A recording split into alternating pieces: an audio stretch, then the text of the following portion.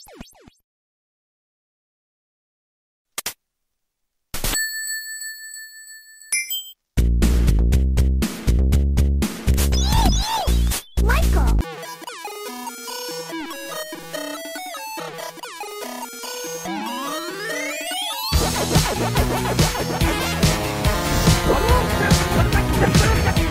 Warriors meet Bad Big money! Big prizes! I love it! And welcome to another fabulous episode of Retrovaniacs. As always, I'm Jeremy Parmentier here with Billy Holiday. Hello. And Jeremy Gregory. Hey, guys. And this week we're going to talk about one of the only games of a handful that feature the king of pop. But before we get to that, Billy, you missed the last episode. What have you been playing over the last month?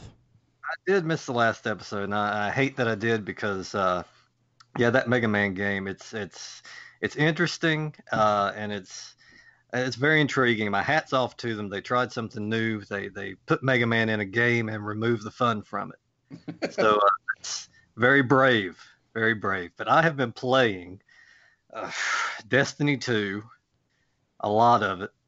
I've leveled up in this one much quicker than the last. I think this game is what the first one said it would be. It's kind of what I wanted from the first one. So I've really been enjoying that. And everybody's golf. Jeremy Gregory, once again, has sold me that he gets his cut from PSN because he sold me out another one.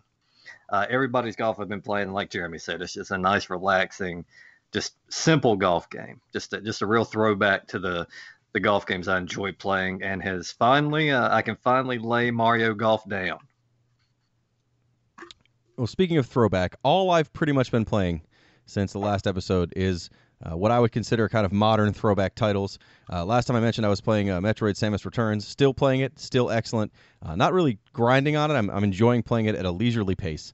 I also just picked up, right before this podcast, Cuphead. Incredible 2D platformer / shooter. It's actually more like a Contra than a 2D platformer, but it looks like it's an old 1920s, 1930s cartoon. It's just as good as it looks like it should be. I can't say enough good things about Cuphead, and I've only played a total of 3 levels of it so far, because I, again, got it this morning, but man, it is good. I highly recommend Cuphead to anyone who was thinking about buying it. If you were ever, when you were little and you kept seeing arcade games and thinking, man, these look like cartoons, other than Dragon's Lair, which literally was a cartoon, this is exactly that. This is a wonderful arcade shooter-style game, but looks exactly like a cartoon. Highly recommend it. I'm close to just buying it based on that art style alone, because, man, that looks good. It's definitely hard, but it's not, at least from what I've played, it's not extremely cheap hard. It's things you can see. The things that have killed me are things that are obvious will kill me, and I could have dodged it, or I could have done something better, and I did. I just failed to. But it's really good. The other thing I'm playing, which is not even technically out yet, I normally don't download demos for many things anymore. But I downloaded the demo for Etrian Odyssey 5 for the 3DS. It's actually the full game, but it caps your level at level 10, and it caps your ability to go in the dungeon past the 3rd level. But it gives you, I probably put in 10 hours on a demo. I've maxed what I can do on it. I loved it, but I've played those games before. I knew what to expect.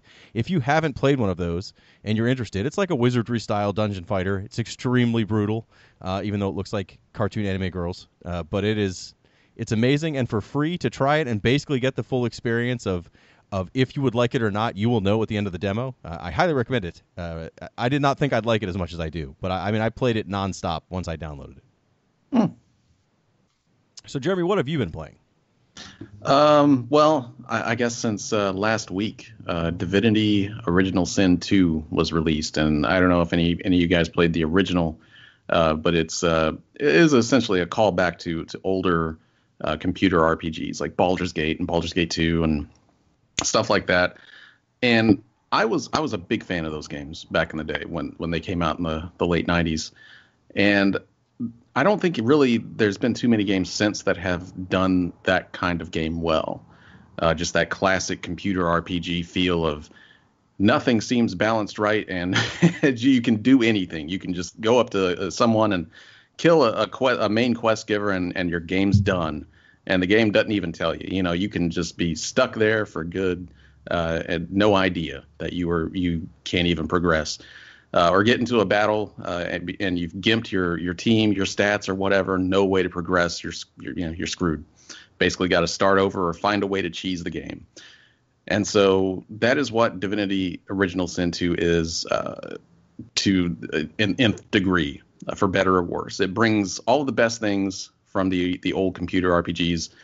Just, great story, great characters, awesome dialogue. The graphics are really well done. It's got a great world to it, but it also brings all of that old school jank with it. If you're expecting quest markers and things like that to lead you around, you will not get that at all. Also, there's just so many little things that you can do to completely gimp your character if you don't know what you're doing. So many quests that you can just break just because you said the wrong thing to somebody else. And battles are actually turn-based, like strategy, but they are not.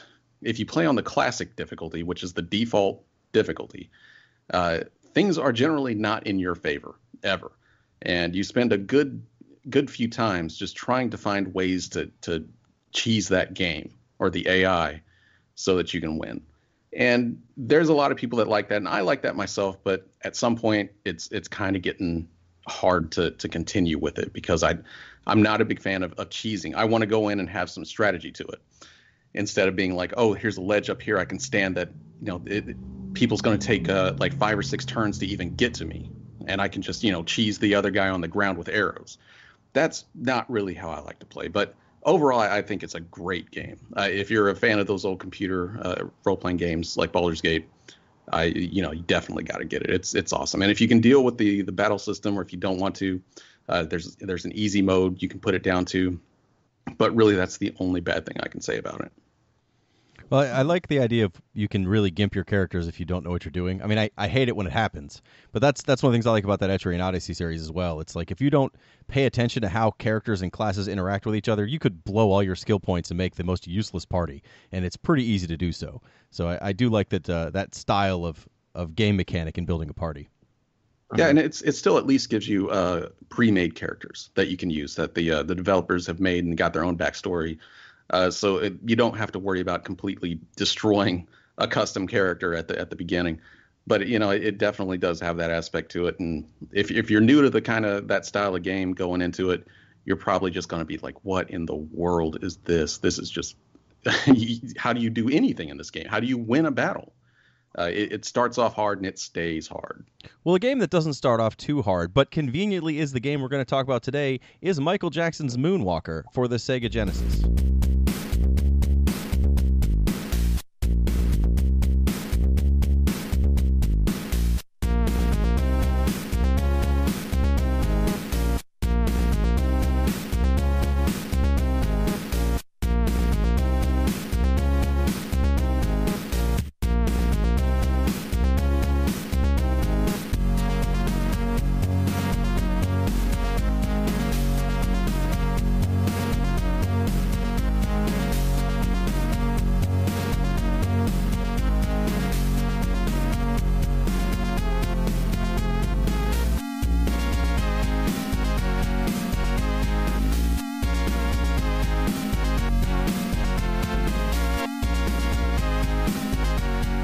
Now, this was an old favorite of mine. When I had my Genesis, I had 4 games actually that I played the majority of the time. And it would be a while before I picked any others up. I had Tommy Lasorda Baseball, Toe Jam and Earl, Dick Tracy, and I had Moonwalker. And Moonwalker was clearly, and probably still is, my favorite title on the Sega Genesis. So I was a little nervous coming back to it.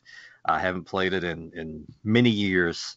But I was looking forward to it. I always remember it being a good game. I remember it being one of my go-to when there's nothing good to rent. I would just go to that one and play through it. It didn't take an awful long time, maybe about an hour or so at that point when I had played it so often.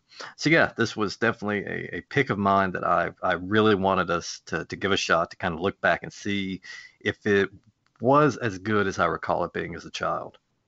Now, see, this game is not the Moonwalker that I played as a kid. 'Cause I played the arcade version. Yes. And so I always thought that the Genesis version was just the arcade version. Because I didn't have a Genesis. And the arcade is one of those 4-player, 3 top-down types. Very, very similar to almost a gauntlet of sorts, with the view and the 4 characters and the traveling around the board. But this is if you were looking for that, you were going to definitely be surprised with this one. Well, I had only played this, like I said last episode. I thought it was at a Toys R Us, but the more I think about it, it was at a Children's Palace. Doesn't matter, but the Children's the Palace story matters. Because I didn't have a Genesis, we had the TurboGrafx 16, but they had them set up to play, and the only game they had on the Genesis for play was Michael Jackson's Moonwalker. And at the time, I was like, who wants to play a game about Michael Jackson? Even then, I was like, I don't want to play a game about Michael Jackson. But then when you actually played it, the animation was pretty smooth. It was actually kind of fun. The music is good because it is digitized versions of Michael Jackson classics. So I actually was like, that game seems like it could be really fun. And I've never played it again until this podcast. So I was actually very excited because it's one that at least I knew enough that I would, want to play it, but not like, I've never heard of this and it doesn't look very good. And no, I was looking forward to playing this, I guess at this point, for almost 30 years. So I'm glad we picked it. Because it came out in 1990 for the Genesis, same year as the arcade. They're both made by Sega, but were different styles of game, as we already kind of talked about. And this game is a more straight, 2D. It's not really a platformer. I don't know what kind of game you would qualify this as. Maybe a platformer. It's definitely a 2D game. I'll put it at that. It's a 2D game. You control Michael Jackson. Your job is to go through different areas where you save children from the evil Mr. Big. Apparently, this is based on the movie Moonwalker, which I've never seen. Did either of you see the movie Moonwalker? I had a beta and later a VHS copy, a bootleg copy of Moonwalker. I remember my dad sat me down one night and he was like, Moonwalker's on. And I'm just like, what? And he's like, it's Michael Jackson. And I was like, who? And so he's like, it's this guy. You know who he is. You've heard Thriller. And I had heard Thriller. And I was like, oh, yeah, that guy. The guy with the zombies. I was more interested with the zombies than I was Michael Jackson.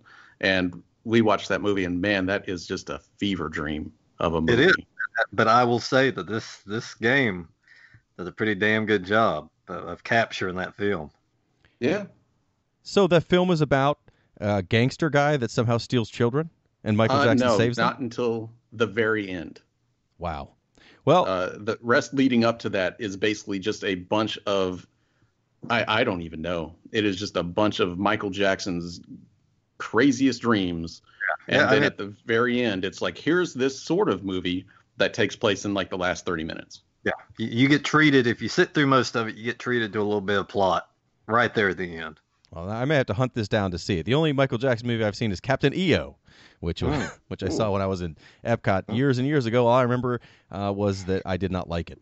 So I didn't imagine this movie could have been very good. But the game, with that as a background, you go through these areas, you fight off what appear to be gangsters in the first level, and then become other things in later levels, some sort of militia guys, I think, or robots, or in one level it's definitely zombies, and I think there are zombies in other levels, but I'm not positive, because it's hard to tell in a Genesis exactly what is what in this case, because they all kind of look the same. But it's definitely you're Michael Jackson. You have, it's a Genesis controller, a classic Genesis controller, so there's 3 buttons. You have the ability to move around, obviously, with the directional pad. You jump with C. You kick or punch in different directions and throw glitter at people with button B that hurts them. And then button A is kind of this all-purpose Michael Jackson's magic button. If you just tap it in a direction, like he'll throw his hat. If you hold it down longer, he spins around doing damage to things around him. If you hold it down long enough, he'll make everybody around him dance. And just like real life. Real life. And it does a lot of damage to most of those things. And if they're regular, average guys you're fighting in the level, they probably will die after they do Michael Jackson's dance. Again, just like real life. That part alone is incredible. The first. Speaking of, did anyone make they're dogs? They're attack dogs. Did anybody make the dogs dance? Yes. Very. I did not, but I should go back and try. What I found with the dance and. So I'll go through the level first, I guess, my experience with the first few levels. Because I did not finish this game. I didn't necessarily get stuck. I just kind of ran out of time. A lot going on this week, and I wasted a lot of time on other games like Cuphead. So the first level the first time I went to it, I was using the magic Michael Jackson button to do everything. I was kind of like, yeah, this kick where I throw glitter is fine, but throwing my hat seems to do more damage and all these other things. When you use Michael Jackson's magic button, well, that sounds dirty, but when you use Michael Jackson's magic button, it takes away part of your life every time you use it. That was a note on the front door of his ranch, I believe. Terrible. Hopefully we won't have a lot of those comments in this episode. No offense meant to the late Michael Jackson. I just meant it takes away part of your life on the screen when you use the magic button, and you get back parts of your magic as you save children. So if you are, kind of using it a little bit, and you'll save 5 or 6 kids per levels early on, and the number of kids goes up as the levels go on. You can pretty much have a full life bar. The goal is to get to the boss fight with a full life bar, and then at least in the first few levels, when I got to the boss fight, I was just like, okay, cool, I'm at the boss fight. So I just held down my magic button long enough to make everybody dance, and that killed everybody on the first few levels. And so I thought, this is going to be real easy. If I can walk around and just throw glitter at people as I fight them one-on-one, and then I get to the boss fight, which isn't even really a boss. It's a bunch of guys that the boss calls in and walks away conveniently every round. This is going to be a super easy game. And it wasn't until the end of the first area. So the first area is a club 30 according to the game itself. It's got 3 stages, and at the end of each stage is a boss fight of that kind. The third stage of that level has the first time you fight what I would consider an actual, quote, boss, which is a character who's stronger than the average guy, not just a lot of them over and over again. And so the first time I got to him, I tried to make him dance. And he danced, but then he just got up and kept hitting me, and I had already hit myself because you danced down to like 3/4 of your life is gone. So that's when I was like, oh, now I have to actually learn how to play this game with some level of skill to beat some of these bosses. Yeah, to reiterate that, I mean, it's a deceptively easy game when you are playing through the stages. There are not a lot of standard enemies that are really going to present much of a challenge to you. And typically, I didn't see myself breaking the dance out until when the boss calls in all the guys. That's when you get the dance out. Otherwise, the kick, the jump and punch kind of thing, whatever you want to. The attacks on this game are very odd. The kick is the only thing I can see that really do any damage. A lot of it's just Michael posing and glitter happens to shoot out of his hands and whatnot. But yeah, and I think if you hold down, not long enough for the dance, but you hold down the Michael Jackson magic button, as it's come to be known here, you get a nice hat throw out of it. And if you time it right, you can throw the hat to one side, and as it comes back, you can whip it over to the other and kind of clear the screen out that way. But yeah, deceptively easy early on as you're going through. But the bosses, yeah, and that was my experience first time playing it. I kind of got into this groove of just, kick it a few times. If that doesn't do it, break the dance out and it kills everything. So yeah, it's a bit of surprise there when you bust the dance out on somebody and it does nothing but just slows them a little bit and they just come right at you with a vengeance. Well, especially because it hurts you to do the dance and the super moves. That like if that didn't happen, I mean, it would be way too easy. So that's fine. But it's kind of an interesting dance of doing damage. Oh wait, that wasn't supposed to be a pun. I do apologize. But you do a little bit of damage, but then you make sure you have a child to save, or that this is the last fight for the level because you'll go into the next level with a full life bar. I forgot to mention the children you're saving in the levels. In the first level, they're kind of just laying on the floor, not so hard to find. But after that, they're all locked behind doors, or in later parts of the first level, they're even in parts of windows and things. When you get to the second area, which is the streets, they're in like trunks of cars, and basically all the children are hidden in doors in the level. But of course, much like in Elevator Action or Rolling Thunder or a game like that, what also has a lot of doors in it, sometimes you open the door, you find a child. Other times you open the door, and there's a guy there waiting to fight you. So you've got to be kind of careful. You can't just open a door without being ready to kick something in the face. And maybe it's a child, but thankfully you can't hurt them by you kick them in the face, unlike real children. So I got kind of into that habit. If it was something I could open, I'd open it, run to the side, turn around, and kick real quick, just in case it was a guy. But each level you find all the children, and this is the part where I kind of laughed. I was like, this game is almost like if someone made a parody of Michael Jackson, because you save all the children, and that's fine. And then the last child like shoots off on a skateboard of some sort, or like a rocket skateboard, and then Bubbles the chimp comes in. and he jumps on your back, and he points to where you need to be in the level to go find Mr. Big. Like, why did he okay this? Why did Michael Jackson say, I need Bubbles in this game as my magical guide?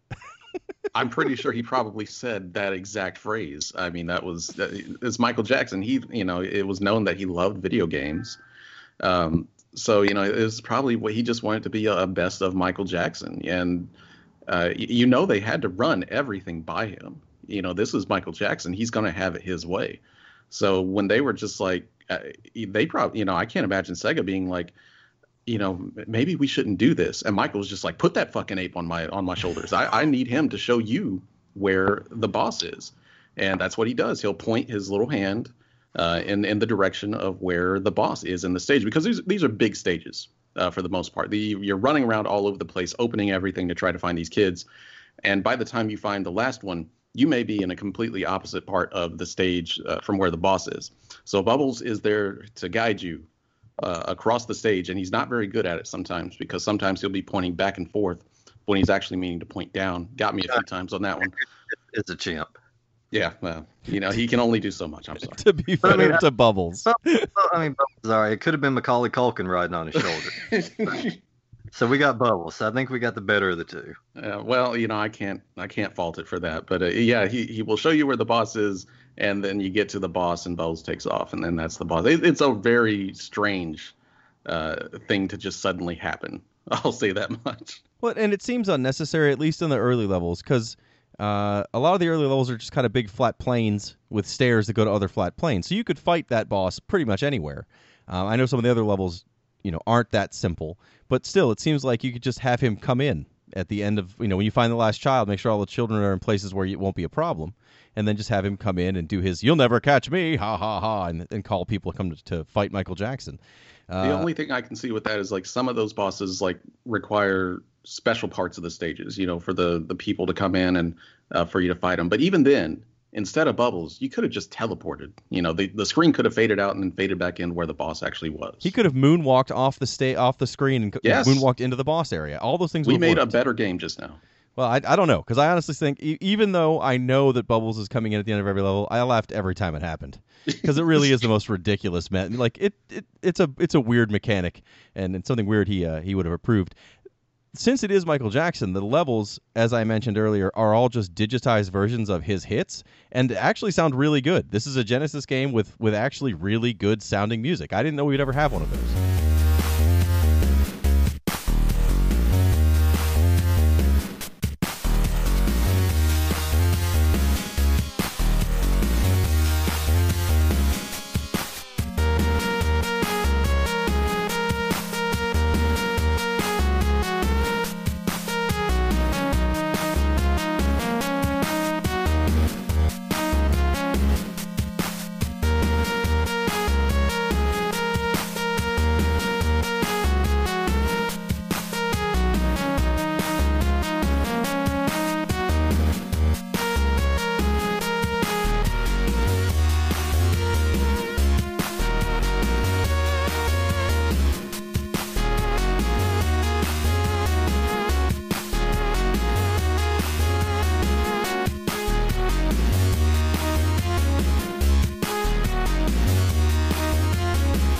I have to say that this is the one instance of this game that something was better than I recalled it being. I think I even made a comment to you guys early on that one of the things I'd always wished was maybe this had been on a system with slightly better sound. But the Genesis, and this was an early Genesis title, and this thing pushes it to the limits. It's very well done. The songs, it's very distinct what song you're listening to. Michael's various moans and victory cries are very well done. Yeah, this is just some, and I don't know if I've given this compliment out many times, aside from Mansion of Hidden Souls, very good sound for a Genesis game. I think the people that at Sega, or the developers that knew how to work that sound chip, like you could make some awesome music with it. And if this was like Red Book audio or something like CD quality audio, I don't think it would be as memorable as the music that's in it. Because I still, to this day, every time that first stage music starts up, Like I'm just like, yep, that's it. This is Moonwalker. That music is Moonwalker the game for me. Well, if it was just, if it was CD quality and it was just his tracks behind it, it would just seem cheap.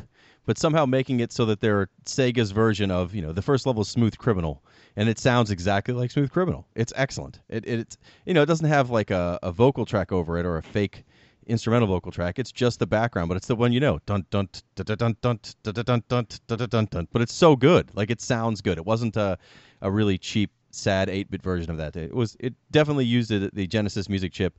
One of the few games that did so very, very well. Sonic and that, pretty much. That's it. So you get through the first level, you fight your first real boss after you figure out how to really play the game, and you end up on the street for the next set of levels, where the combat definitely gets a little bit harder, the maps get a little bit larger, and that set of levels uses Beat It for the music. And that's another one. As soon as the level starts, like, man, this is great. I love these songs. I haven't heard these in forever, and the ones I have heard, it still sounds better in this version than if I just played it on the radio. I would actually just listen to this game and watch someone play it. I think it's that good. There's one really big complaint, though, with this game. It doesn't have Thriller.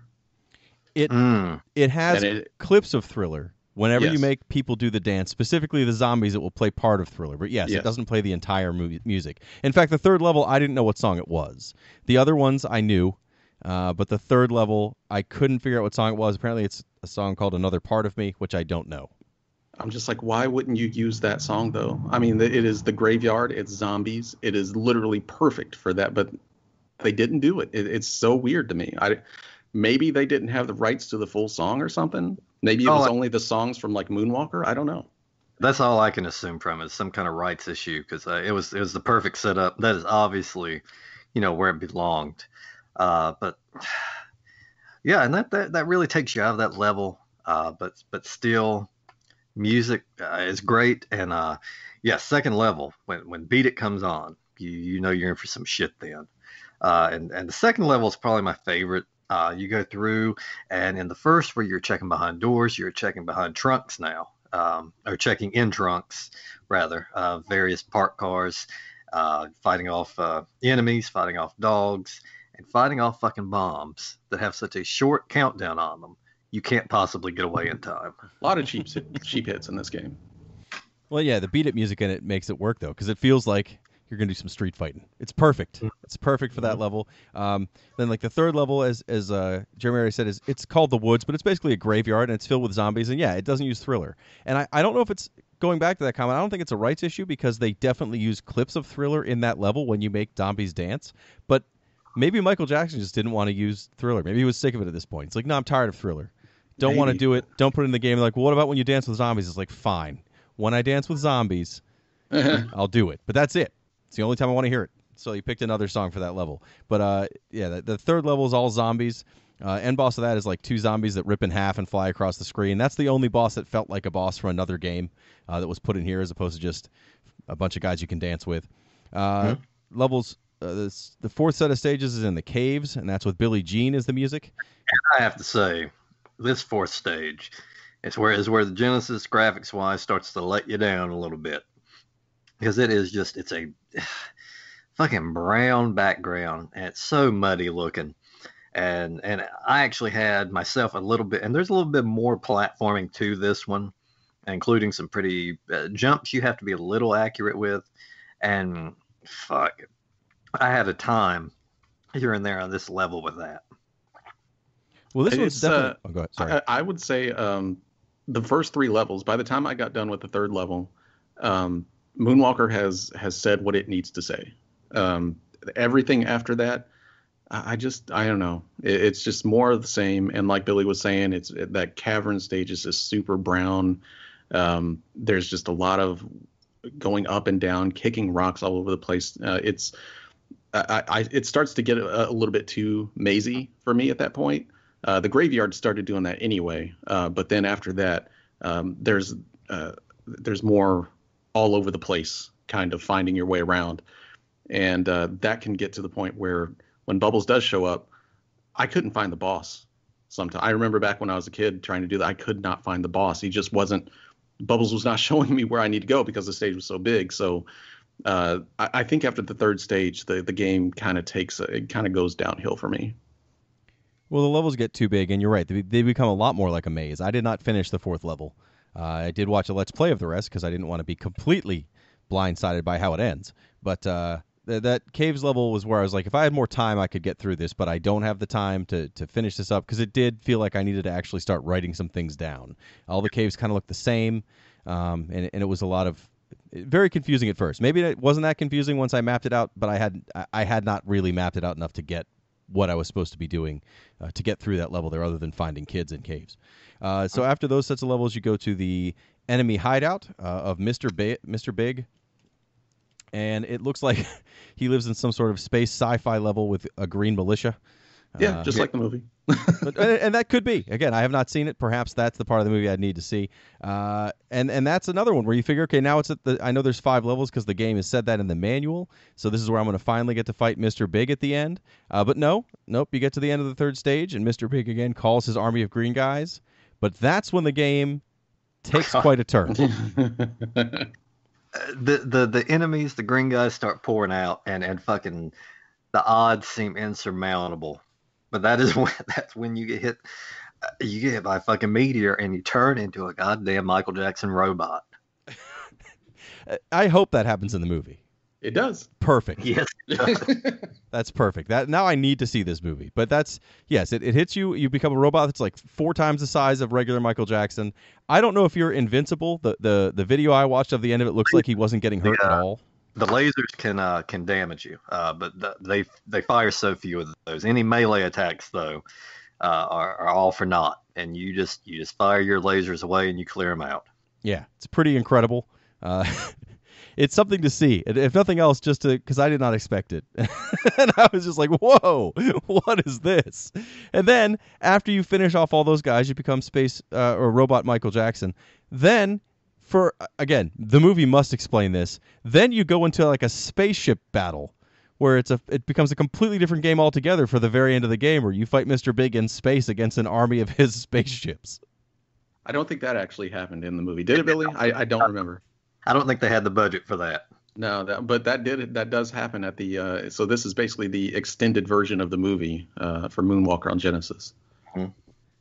It looked like, and again, I didn't play this one, so I just had to watch the end of that level. I didn't play that far in the game, but it looked like it was chaos. It looked like in the Let's Play they were just like basically spinning the controller around and firing as much as they could, and eventually they shot enough ships in Mr. Big and it ended.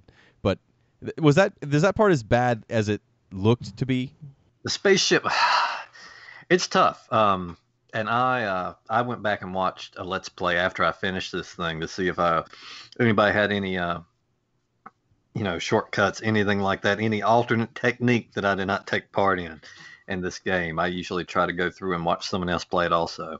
And yeah, any difficulty you saw someone having is because this thing controls just like shit right there at the end. It's rough on that Genesis controller, which I've always had a problem with, and especially I think it was mine, which I wore out to the point where the D-pad was not the most dependable. But yeah, it's a little tougher to control. It's a little tougher to aim, and you're given a little radar screen of sorts that may as well just not be there. It's fairly worthless also. It's like the worst space combat game ever, kind of put at the very end of this game. It comes out of nowhere. I mean, it's kind of neat that it's in there just to take this complete 180 and go way the hell away from this other game you've been playing 90% of the way for this space combat. So the shock level is there, and I think that helps with it. But it is not fun to play. It is just very much just a bunch of chaos going on and hope for the best. It's definitely the kind of thing that if I would have gotten that far and then lost at that point over and over again, I would have just lost my mind, because it is such a different thing than the rest of the game would be. It just seems like, especially if the movie doesn't have it. Like, I figured that's what happened in the movie then. But if the movie's not there, that's even worse. That means they were just like, Michael Jackson must have just said, you know what I want to do? I want to fly a spaceship. And they were kind of like, sure, let's throw it in here at the end. That's about what I can make, because I cannot remember. I don't think that was actually in the movie. I think in the movie, he turns into a 4-story tall robot Michael Jackson, blows everyone up, saves the kids, we're good to go. He does, I believe he turns into a jet to save the kid or take the kids away. I think so. but he does not actually engage in a space battle with Mr. Big. I don't think Mr. Big had had that kind of money to have an entire space armada. You know what this means? We're just going to have a another episode where we just review the Moonwalker film. Oh my God, you could do it. I mean, it's just Clearly, that's the direction we're heading in. Watch it live and talk about it while we do. That's something that no one that listens to the podcast wants to hear, but we may do it anyway. Yes, for Halloween. That could be quite the treat. The scariest episode ever.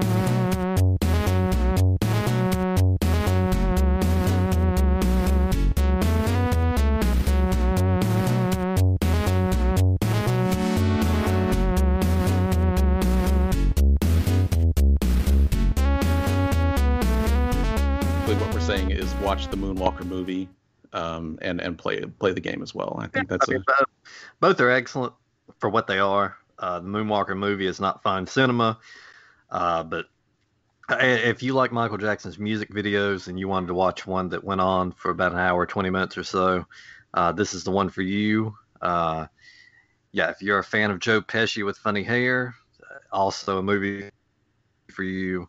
But this game, critique of the film aside, this game is not bad. The first few levels, they really nail it. I miss Thriller not being in there for the duration of the level. But after that, after the fourth level or so, they start to make the levels just too big for this game. They kind of muddy up the screen a little bit to where it's harder to navigate. And a lot of the fun, unfortunately, when you get partway through this game, a lot of the fun kind of dips down for you. And yeah, that last level, the space fight, is very disorienting. There's no lead up to it. This isn't something you do at one point in the game. So when you get there, it's like, oh, this is what I do. It's a great game. It's to be 1990, to be kind of an earlier Genesis game. It looks great, sounds amazing. Controls good until a little bit later on, and I can't recommend this enough. And on a side note, when Michael transforms into the robot, you're given a transformation screen of his face, and as a kid I had to close my eyes during that because it reminded me of Superman 3. Yes. Lady turns into the robot, which between that and Zelda from Pet Sematary were the two things that plagued me as a child. That and Mac Tonight. Mac Tonight didn't scare me as much as he just concerned me. Large Marge also from Pee Wee Herman. But that got me because it just made me think of Superman 3, which was unpleasant. Was not a good time to be a kid during that. We said before, like, you can turn into the robot in other stages, right? Yeah. I'm pretty sure I remember doing that as a kid. I cannot recall what you need to do. My playthrough this past time, I didn't until the end. I can't recall what situation needs to be or what requirements need to be met for it to happen. But yeah, I think as early on as the caverns, I think I remember being in the caverns and as the robot. So yeah, this is not the first time in the game it can happen. Well, in the manual, all it says is see if you can find out how to turn Michael Jackson into a robot. So I just assumed after seeing the end of it that that's what they meant. They were just hinting that at the end of the game you turn to a robot. But I guess if you could do it another level, that's kind of cool. Mm-hmm. I guess for me, like, I really like the game, but man, I just wish it was that arcade game. I had so much fun playing that damn arcade game. Like, that would have been perfect with 2 players. You can't play 2 players in this one, right? No. You can't, unfortunately. But the arcade version was just, it was great. I have so many good memories of playing that at the laundromat, and I was kind of really disappointed when I got my Genesis and didn't even look at the back of the box for Moonwalker. I just took it, got it home, and I was like, this isn't what I was playing. What are you doing, Sega? This is a completely different game. But I did end up playing it, and I do enjoy it. It doesn't stay as enjoyable throughout the entire game, like we said. But the music alone carries that game so far. If there's one game out there where you can be like, the music makes this game, I think Moonwalker for the Genesis could be in that top 5. And if there's ever an episode that we have to pull because of legal reasons, it will be this one for all the music we're going to use with Michael Jackson. Can't wait to get all the copyright claims when I put this one up on YouTube. But yeah, I as someone who had not played it before more than for a couple seconds in a store, I actually really like it. It's different than most other games I've played. It is animated very well. I think it still is very playable. But yeah, the later levels get to be a little too much work for the kind of game that it is, and you do kind of do everything you need to do. See everything you need to see in the first few levels, especially once you get to the zombie levels of Michael Jackson Dance with the Zombies. That really is probably the pinnacle of the game, and it kind of goes downhill from there. Robot Michael aside, the rest of the game is kind of just more of the same what you did before without cool zombie dancing. So I still think it's worth playing, and yeah, for an early Genesis title, I think it's held up pretty well.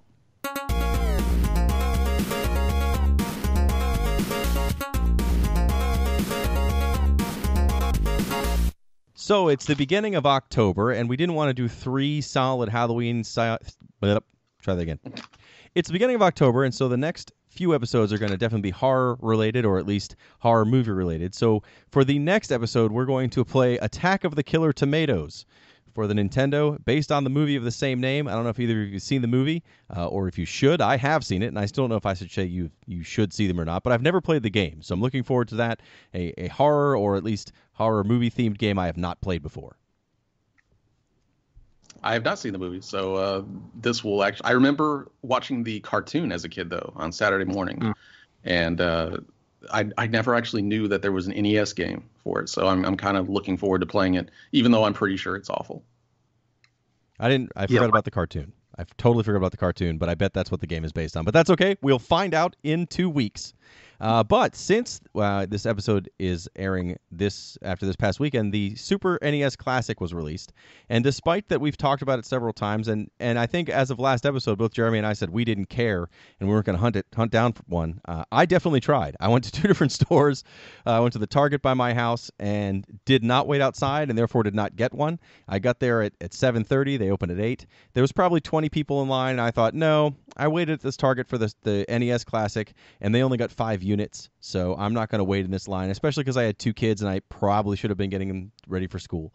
So I just drove home and then came back at 9, and they were already gone. But they said they did get about 80 units, which means I could have gotten one had I stood there, but I didn't. And then I was told that Best Buy's had them if you went in and asked, but they did not at the one by my house, even though they did the one that was an hour from my house because a friend picked one up. So I did not get one, even though I said I wasn't going to look for them. I did go out and hunt for them. Did either of you find a Super NES Classic? I checked one store. I was not going to hunt this time. I checked one, and they didn't have it. And most places, after I talked to some friends over the course of the day, some friends that really fucking hit the pavement looking for this thing, most places were sold out immediately. Most Walmarts were sold out by 12:30 that morning. Most other stores, they got 15 to 20 in, and not enough to cover all the people waiting in line. But I know people that got them this time, so I don't know if that's promising or not. Then I know a person or two that was able to get their hands on one, but you had to strike early that morning. But I guess the promising thing is, most of them told me these stores they went to. The employees said, and the same with the Target I went to, that they do plan to be getting a pretty good stock of them in. They're going to have them delivered pretty frequently. They couldn't tell me when. They said probably within this month they would be getting more in, and they seem to think they'll be getting a steady flow of them. So I'm once again not getting my hopes up by far. I went through that with the NES Classic. But it's looking at least slightly more promising that maybe this is something that's feasible to get a hold of. Yeah, I went out and I went out around 10, I think, and got an oil change. And I wasn't actually going to stop anywhere. But then I kind of saw, I was looking at some forums, and they were saying like a lot of stores were getting, a few dozen of these things or more.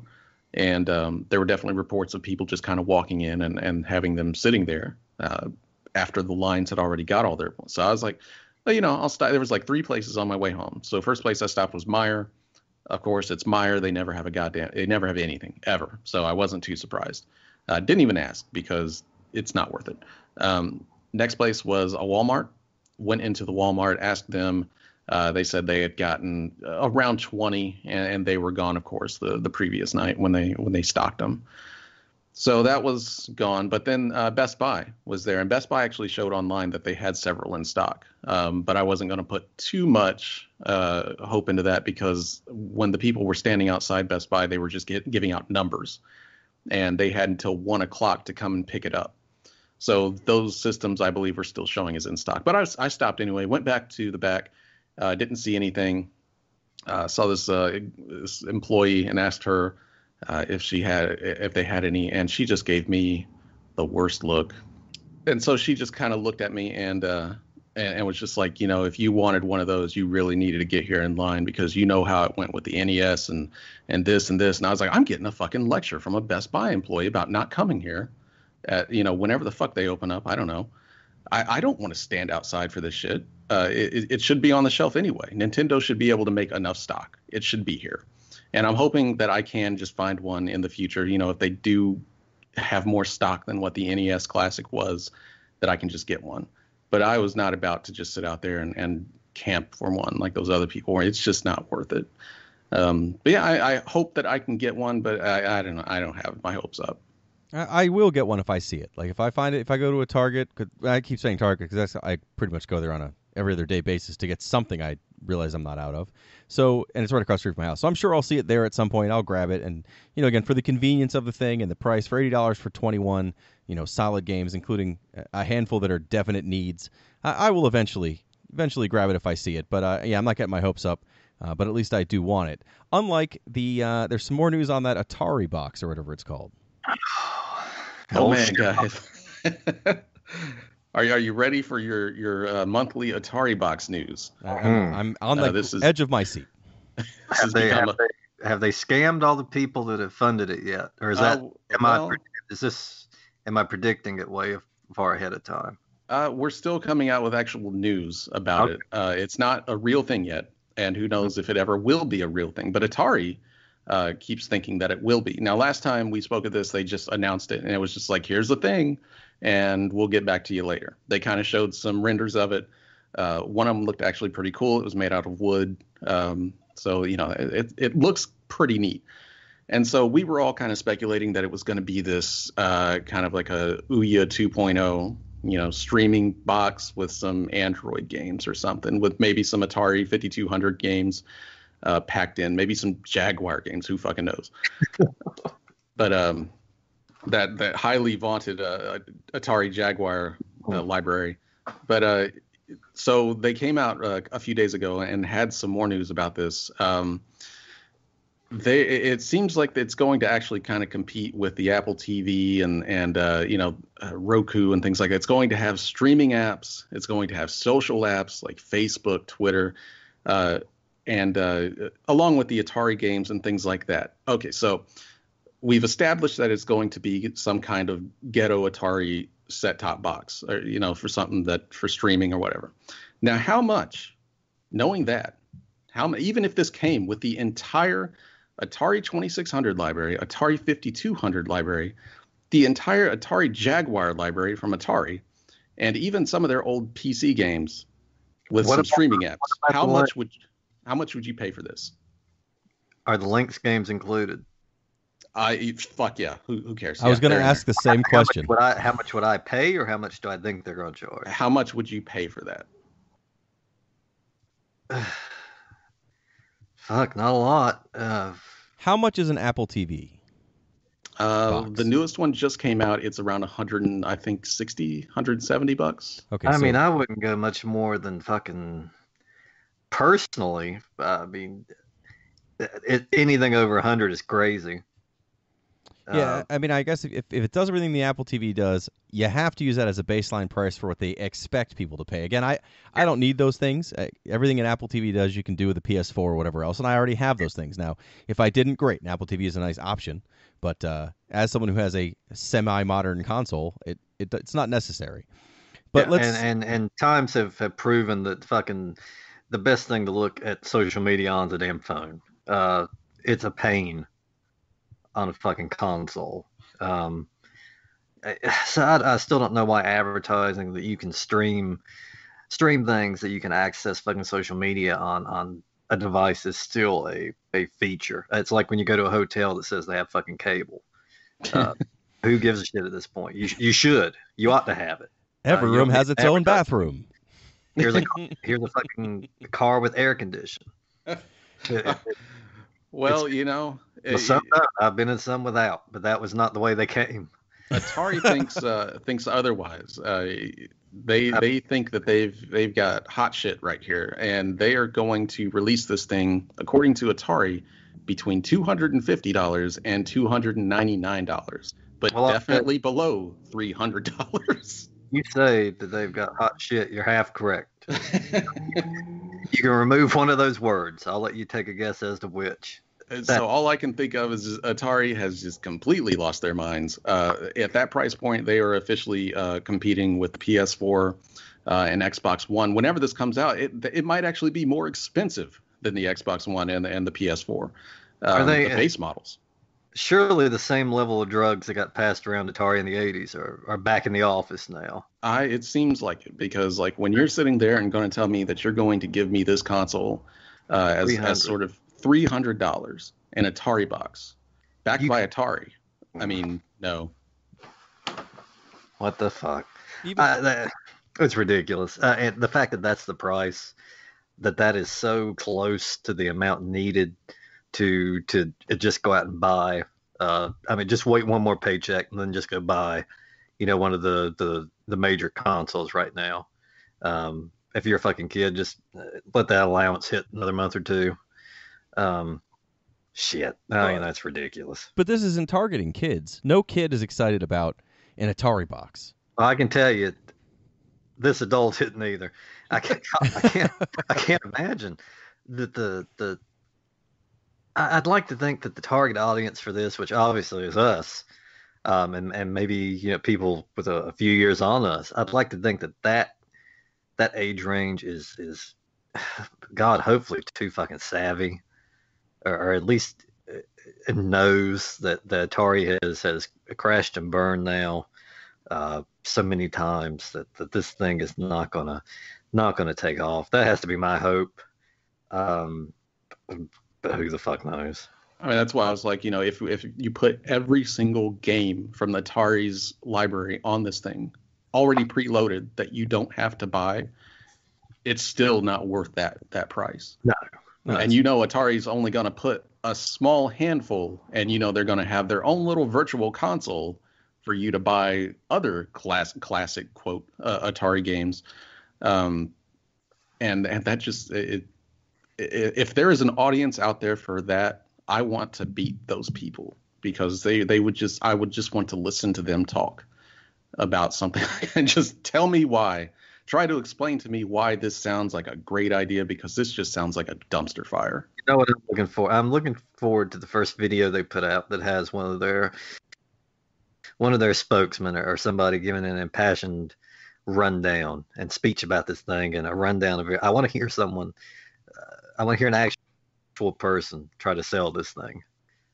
Well, I don't think we're actually ever going to see this thing get made. I'm still excited about the news for it because it's interesting, but there's no chance this thing makes it to market, especially at that price point. That is ridiculous. Again, even if it did come with every game for all those systems, it's not worth $300 because you can just buy a PS4 or an Xbox One, and they have the Atari collections to give you the ones you want to play anyway. I mean, no one's hunting this down to play, third-party Atari games that weren't Activision. No one's excited about the Halloween game. I mean, it's not going to happen. That's the thing. They've put their games out via collections for just about every console for a long time now. Chances are, if you loved an Atari game enough, you would have picked it up from one of these. So I can't see it. I can't. And I joked about them stealing everyone's money. But is this going to be a crowdfunded thing, or surely they fucking, I don't know, did everybody reach under their couch to work for Atari and scrounge up the fucking part of it? Part of it is a crowdfunding effort, I believe. All right, so they are going to rip everything off. So next time, we're going to not talk about an Atari game. We're going to talk about an NES game based on what is most likely the cartoon based on a movie called Attack of the Killer Tomatoes. But until then, please check us out on retrovania.net, on Facebook at retrovania.net, on Twitter at retrovania.net. We have videos that come up pretty much in between each of these podcast episodes that are probably better than the podcast. So please check them out, and we will see you next time.